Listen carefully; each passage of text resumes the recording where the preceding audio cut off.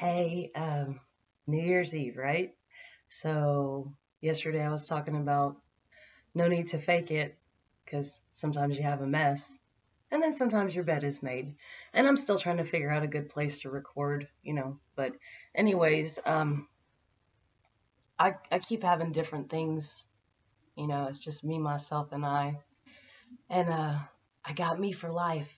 So I want everybody to understand, even if you're in a relationship, it's okay to be um, not in a codependent relationship. That's exactly what you're not supposed to be in because that's a toxic trait. So, in the sense, that means that you can give, yes,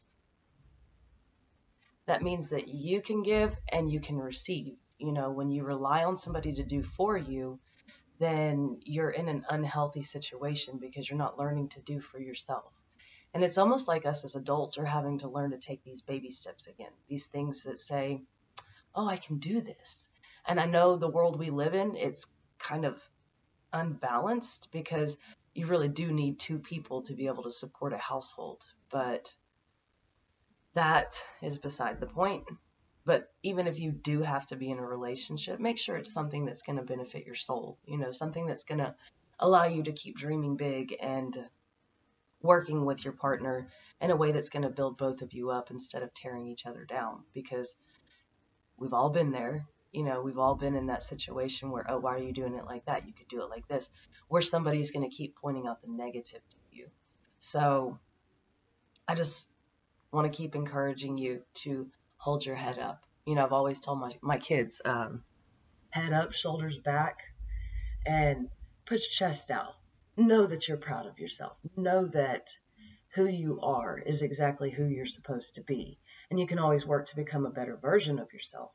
But in the sense, don't sacrifice yourself just to be with somebody because you're afraid to be alone. So now that we're coming in, tomorrow is our new year, right? It's a chance for that new cycle. So start closing doors on those old toxic cycles that serve you no purpose, that keep you on a merry-go-round, and then you're just like, I want off. Oh my God. Because once you realize that it's toxic, it starts eating up at you, especially the more you choose not to leave and you know that you're in a bad situation. It will start, things will start poking at you in a way to make you explode. And that's eventually to get you to walk away because that's the universe trying to move you around, saying you don't need to be in the situation that you're in. Because we all tend to outgrow things. I mean, if we look at people like clothes, you outgrow certain styles, certain um, sizes, colors, whatever it is. It's a change, and it's okay. Change might be scary, but if you look at it as it's exciting, what's it going to bring to me? Then you can start embracing it. Then you can start getting on the ride and be like, woo, this is awesome, and see where it takes you. Because, I mean, like I said, you can spend your whole life doing the same thing over and over and expecting a different outcome, but pretty sure Albert Einstein termed that as insane. Don't lose yourself, especially if you're sitting here trying to think something's going to change. I'll just give it time, it'll change.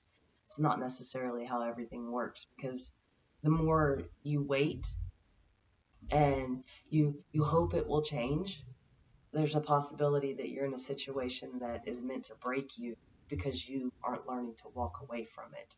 So with this new year, I challenge you to start pushing things to the side that don't serve any purpose in your life, the things that bring you down, the things that make you second guess yourself, the things that make you not want to get out of bed, the things that put those nasty thoughts in your head and make you feel like you're a failure or you fear the future or the emotions and the thoughts that plague you as a person.